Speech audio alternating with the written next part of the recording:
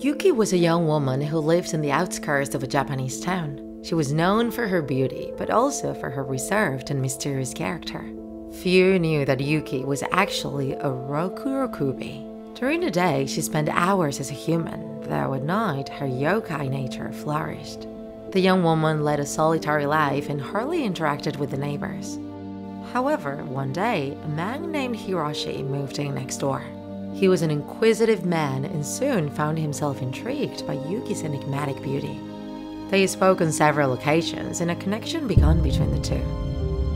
As they got to know each other better, Yuki struggled to control her transformation into a Rokurokubi overnight.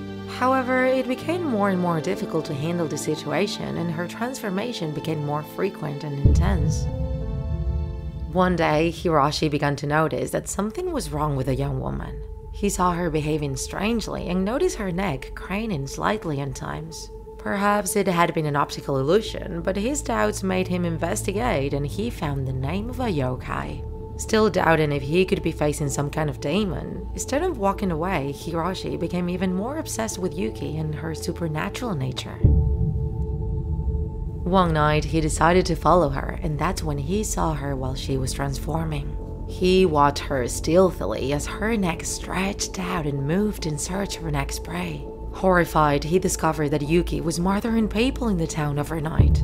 He tried to run away, but the yokai who knew he had been discovered chased after him with its long neck outstretched, emitting a blood-curdling scream. Hiroshi ran, but the Rokurokubi caught up with him and strangled him, leaving a terrible death stamp. Since then, it is said that the town where Hiroshi lived is controlled by this terrible Japanese yokai, and those who dare to approach it at night can hear the screams and see the twisted and monstrous figure of Yuki lurking. Today, we bring you the Rokurokubi, a type of Japanese yokai. There are two different types. Those that can completely separate their heads from their body, and those that stretch their necks out enormously. The latter, although their body doesn't move, their head can move by stretching their neck to great lengths as if it were a snake. In addition, it can also change its face to that of a horrible Oni, to scare even more. During the day, they look like normal women. They often go unnoticed and even have deadly partners. Some are so used to leading a human life that they try to keep their secret. It is said that there are some Rokurokubi who don't know their terrible nature, believing that they are human, and that their nocturnal transformations are nightmares. They remember seeing the room or other places from another strange angle, thinking that they're bad dreams, without realizing that their head has really been traveling in search of victims. At night, they show their supernatural nature. It is said that this type of yokai attacks in the dark, scares, and not only that, it also drinks the blood of humans.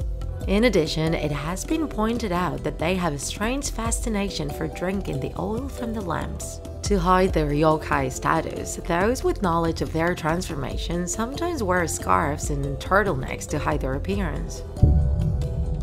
According to legend, these creatures die if they don't return to their body before sunrise.